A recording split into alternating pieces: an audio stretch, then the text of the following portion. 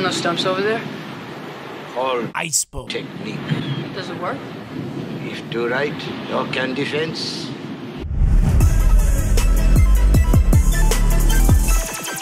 Hey guys, what's going on? It is Ash here coming at you today in Clash Royale. I've got the #1 player in the world right now, Karnage, the Xbow god. Today's going to be an amazing video, but first, a quick word from our sponsor. Today's video is sponsored by Cats. Build your vehicle and smash your opponents. That's right, fight against real players around the world using your custom-built vehicles. And today I'm excited to share the news of the All-Star event with you guys, which is a series of short-term competitions held bi-weekly. They'll temporarily be replacing Ultimate League. Features random modifiers that completely change the conditions of a fight. So win fights, maximize your rating, and dominate the leaderboard. Download Cats today. Alright guys, going inside the first match here, we're going to do something a little bit different in today's video. Let me know in the comments below if you like it, if you don't like it. Just as always, I really value your feedback, guys. So we're going to go kind of play-by-play against two popular meta decks and against some of the other world's best players. And then after that, what I want to do is while I turn on an awesome replay against Torin playing an off-meta deck, I asked Karnage to break down against the top 5 meta decks right now what his overall strategy is to win those matchups. Because, like the intro said, shout out to Mr. Miyagi and Karate Kid, if you play this deck right, you shouldn't be losing that often, if ever. You can always draw out with Xbow decks. That's why they make an amazing option for the upcoming CRL 20-win challenge. I believe that kicks off in 3 or 4 days on the 21st. So Xbow could be a deck, even if you're not traditionally an Xbow user, that you might want to play because you can mitigate those losses simply by drawing out matches that are difficult. So we're going to talk about those specific matchups and how to handle them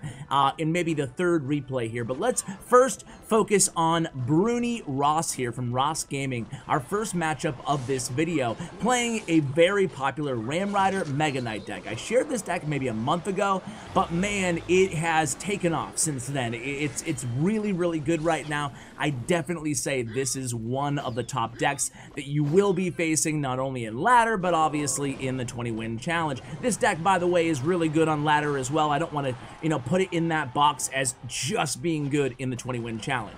So the defensive Xbow, we did take some damage early on. One thing you'll notice about Karnage, as you noticed while I was kind of rambling at the beginning of this replay, is that he'll use that defensive rocket when he needs to, and he has a really good, keen sense of, okay, I'm going to need to rocket here. But, we're going into double elixir time. He sets up the Xbow opposite lane, even though the Mega Knight was in hand from the opponent. So let's see how he's going to handle this Mega Knight here. He just does such a great job of using all his cards and never not having a reason, forgive the double negative, but never not having a reason while he's playing a specific card here. So he's going to be going opposite lane from this matchup, obviously. He doesn't want to go same lane as the tower they have a lot of damage on. And the reason he played, now it's pretty clear to you guys, the reason he played that very first Xbow there, knowing the Mega Knight was in hand, is he knew he could outcycle that Mega Knight. And that's what it comes down to with an Xbow, with any Xbow deck. Sometimes, a lot of you guys ask me, well, how do I handle Giant? How do I handle Golem? How do I handle P.E.K.K.A, Mega Knight, whatever? And a lot of the times, that's the answer. Look at this defense here, guys. Let me just take a look at this defense. He is cutting this Mega Knight everywhere. That was an absolutely superb defensive sequence there by Karnage. Just unbelievable. But yeah, he's able to, again, outcycle the Mega Knight, forcing a very quick Barbarian Barrel. I spoke too soon. He didn't outcycle the Mega Knight, but it was like a half a second, right? So he goes in with another Xbow, and he's cycling. He's cycling all his cards again and back here. He's able to defend very easily. You have the Skeletons down. Skeleton's going to distract that final minion, and then Kite opposite lane. He has the Ice Golem ready for the Lumberjack and, of course, the Ram Rider push. But hey, he's not going to deal with that push. He doesn't want any of that. Going to use his rocket there, and again, he had his rocket, a nice positive elixir trade, takes care of the Lumberjack and the Ram Rider. That's a 9 for 6 trade, thank you very much. He also used the Ice Golem though, so then he goes with the defensive Xbow. He baits out the opponent's their poison there, excuse me, what spell was that?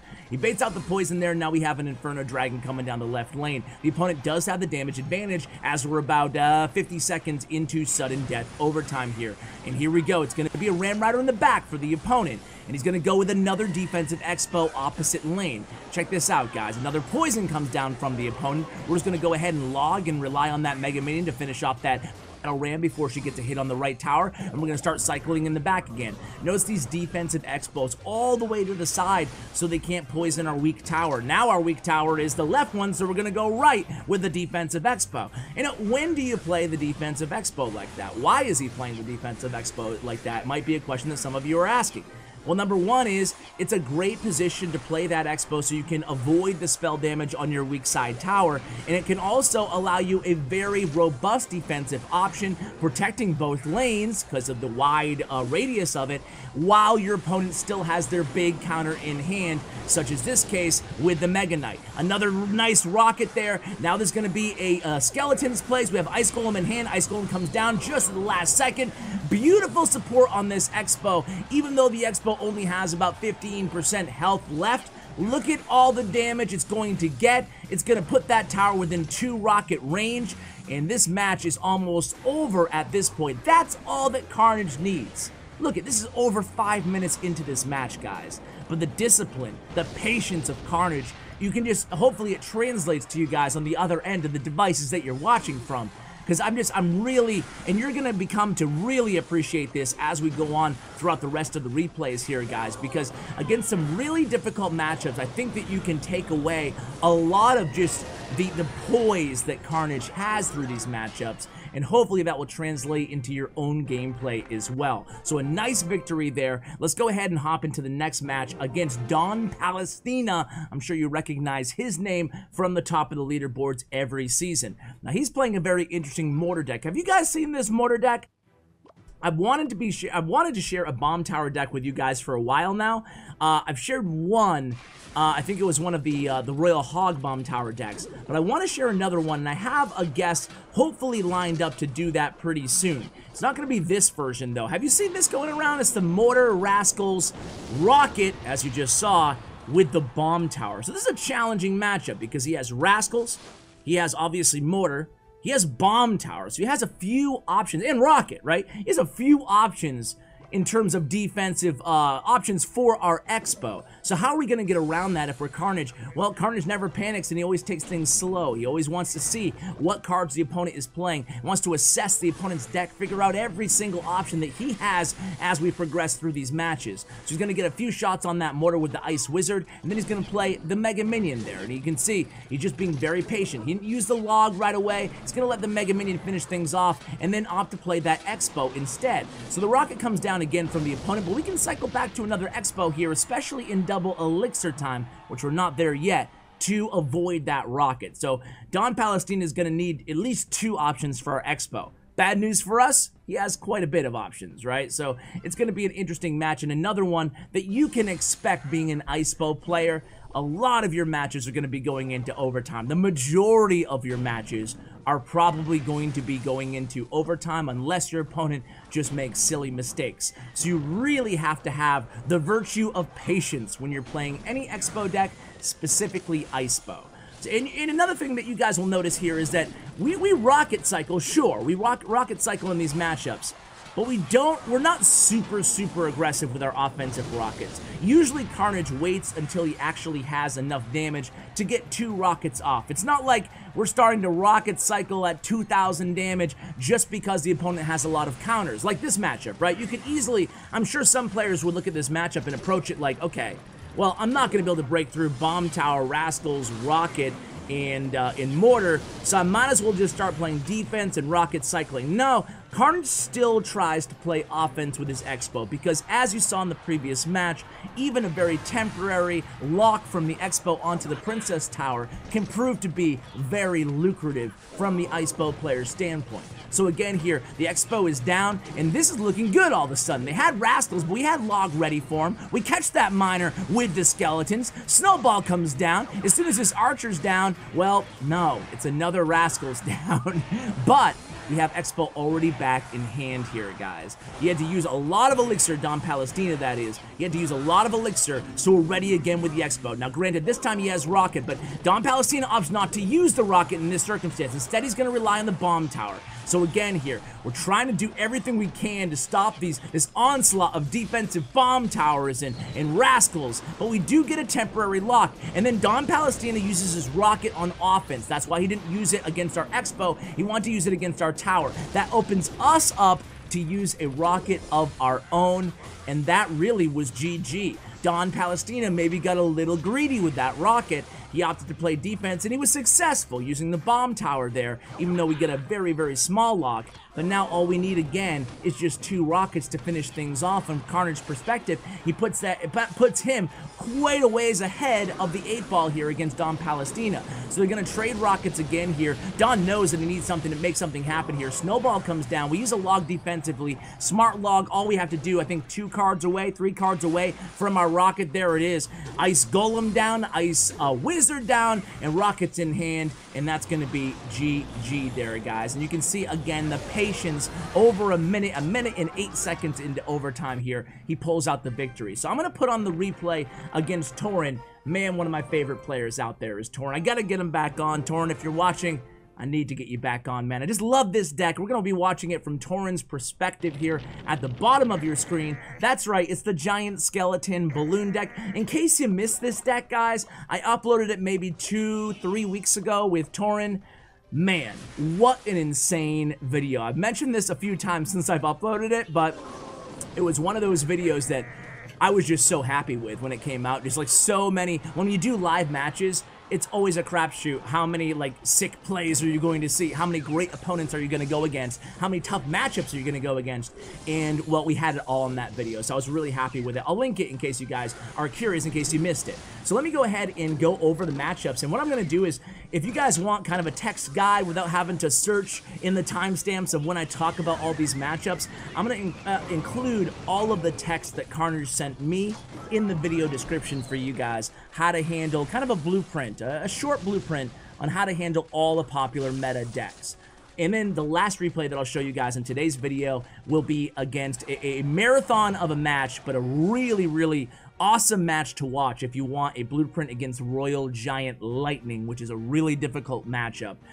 We'll show that as the last replay. So let's start with Royal Giant. There's really 2 strategies, according to Karnage, to employ against Royal Giant. Number 1 is wait for them to make mistakes and defend first with minimal elixir, and then try to outcycle the Royal Giant. And that's obviously something that you're going to be doing in every Royal Giant matchup. Now, there's a more aggressive strategy, doing something that Karnage himself does not employ, does not do in his matches, but it's something that he says is still viable. It can still work for players, right? And that is if your opponent plays the Royal Giant in the back.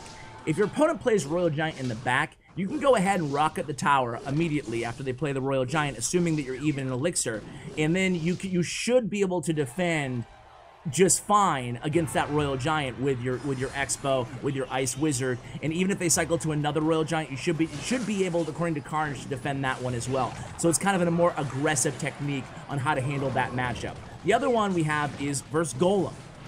Versus Golem, Karnage says it's paramount to play super aggressive at the start. When they drop the Golem, you drop a defensive Xbow opposite lane, and then what you do is after you defend, then you drop your offensive Xbow in the opposite lane. So it's a little bit contrary to what a lot of people do. A lot of people will just drop the offensive Xbow right away. Karnage doesn't like that. He likes dropping the defensive Xbow when they drop the Golem, and then defending, and then cycling to another Xbow as soon as you're done defending, as soon as that Golem's dead, on offense, on the opposite lane, if you know what I'm saying, and then he's able, the opponent will not have enough elixir for another Golem, even if they're able to cycle back to one in that circumstance. So then the other one is always try to NATO the Golem to the King Tower in that matchup. It's something that's very important. When you drop the, what else did it say? When you drop the Golem, okay, we covered everything against Golem. NATO Golem to King Tower. And there you go, Karnage again with the victory there last second with that final rocket. And then what about versus a Giant? A few of you have asked me to ask Karnage about Giant, so I made sure I did. And he said you always have to go opposite lane no matter what. So even if your opponent switches lanes when they're playing a Giant match, you want to switch right back to them, right? Because if they're switching lanes, it's because they know that they want to go same lane as you. You do not want to go same lane no matter the circumstance. So obviously, if you have the tower really low, you can rocket it down. You don't have to switch lanes in that circumstance. But, you know, early on in the game, you want to, again, really try to outcycle, defend the giant with cheap elixir, and always expo after your defense. So some basic rules for you guys. You defend, and then you expo always, even if they have giant back in hand on offense. And, of course, make sure you're going opposite lane. Number 4, against Lava Hound Clone. According to Karnage, the easiest matchup for this deck is Lava Hound Clone, which is great because Lava Hound Clone's everywhere, right? So, always go same lane. Always go same lane against Lava Hound Clone. So remember, opposite lane against Golem, opposite lane against Giant, always same lane against Lava Hound Clone or Lava Loon. So you go same lane. After he drops the Lava Hound, you drop the Xbow same lane after the Lava Hound is dropped. And then you rely, of course, on your NATO, your Mega Minion, and your Ice Wizard on defense. Now, part of the reason Lava Clone is good right now, he says, is because most decks don't include Ice Wiz NATO. Ice Wiz NATO was really popular, as you guys know, for quite a while in the game. But now, not so much. This is one of the only meta decks that actually runs that. And this does a really nice job against any clone deck, especially Lava Hound Clone. So that's going to be your general strategy against that matchup. Now, unfortunately, the most difficult matchup is the video that I shared yesterday, the deck that I shared yesterday with you guys. And that is the 3-spell P.E.K.K.A. bridge spam with the Barbarian Barrel. The old P.E.K.K.A. bridge spam, not a problem for Karnage. The one thing you have to look out for, according to him, is P.E.K.K.A. plus E-Wiz. P.E.K.K.A. plus E-Wiz can be very difficult to defend, so you only want to drop those offensive expos, according to Karnage, when they don't have enough elixir to play their P.E.K.K.A. Because when they P.E.K.K.A. E-Wiz into the same lane as your expo, it's pretty much GG if you're playing a good player, according to Karnage. Okay, but the 3-spell P.E.K.K.A. deck, now that's a lot trickier.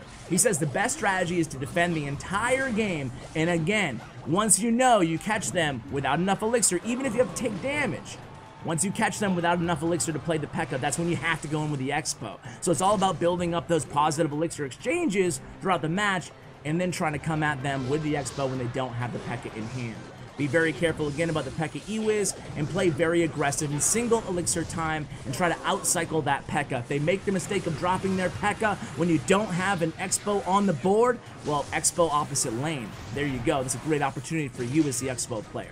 So those are the top 5 meta decks, and those are the ways that Karnage advises you guys to handle them. Again, that will all be in the show notes below. We're already 3 minutes into this match here, guys, and things are looking not so great, right? I mean, look at Danilo OP's deck. Again, Royal Giant and and Lightning, excuse me, against Expo. But you're seeing Karnage, man.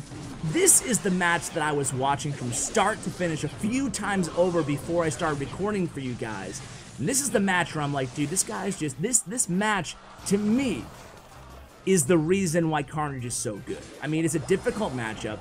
You never see like he's panicking. You always see him, even like when he's selecting the cards. It's almost like he knows exactly what he's doing. He knows exactly, even if there's a counter after counter after counter, there's always Lightning or Royal Giant in the hand of Danilo here. But he still does not panic, and he's able to prevent that Royal Giant from ever getting any serious damage onto his tower. So Lightning comes down there. We are 40 seconds into sudden death overtime. NATO comes down against that Royal Giant. Danilo gives the thumbs up. He does get one hit there, 1756 remaining on the left tower, and Expo immediately cycled defensively again here for Karnage. So again, we have immediately dropped. You see that 1, 2, 3 drop? It was the Ice Golem, the Skeletons, and the Mega Minion. Boom, boom, boom. All play same time there to set up and defend or buy a little bit of time for the Mega Minion there on defense. So that's why he used essentially the Ice Golem to tank for it. Now we have an Expo, and now Danilo's in a little bit of trouble here. He decides to Lightning, and he actually catches the Mega Minion. That was a really nice Lightning, but check it out. Despite the Lightning, we're able to get a temporary lock onto that right tower. Now, plus the log, we get the tower down to 2226 HP remaining. with about halfway off on the clock here in double elixir, in sudden death time. So now we have another NATO in the Ice Wiz played. We have a Baby Dragon, a Mega Minion, and Royal Giant coming at us on the offensive end. We have a Mega Minion played right on top of that Baby Dragon. Ice Wizard is still alive, clinging on to health. He goes down, but we're able to defend without taking any damage. And immediately, boom, the offensive Xbow is played. The guards just in the nick of time for the opponent. Here comes the log down. Lightning comes down, but lightning's not going to be enough, especially with the 4% HP buff. And there it is. We get the lock on. We have the Mega Minion ready to go. This is going to be the lock that wins Karnage the game, because here with 45 seconds left, he is able to cycle rockets here and defend. But time is of the essence. So here we go, guys. It's a defensive Xbow setup. We have an Ice Wizard against the Baby Dragon again. An E-Wiz played at the bridge, a very aggressive play there by Danilo. And here we go, rocket number 1. 28 seconds left remaining, 791 remaining. We need a log 2. Log is down. 668. The rocket will finish that off. We're playing a little bit of haphazard defense here in the left lane. We need to cycle to another rocket with 15 seconds left in this match. We have rocket in hand, and here it comes. Royal Giant at the bridge, but rocket's down. That's gonna be GG with 7 seconds left. The log comes down, and there it goes. Karnage with the victory against that very challenging matchup, but hopefully you guys were able to take away the tools that you need to have success with this deck throughout this video, whether it be the matchup breakdowns or just seeing the patience and strategy employed again by Karnage throughout those other 3 matches on top of the Torn one. Guys, thank you so much for watching. A huge shout out to Karnage for making these replays and, of course, the tips available to you guys. Check out the show notes below for Karnage's social media information, his player stats and profile, thanks to statsroyale.com. The Cats download link, thank you for sponsoring the video again to Cats. And, of course, a huge shout out to Bren Chong, my YouTube partner. Check out his information as well. Guys, thank you for watching, and as always, take care, guys.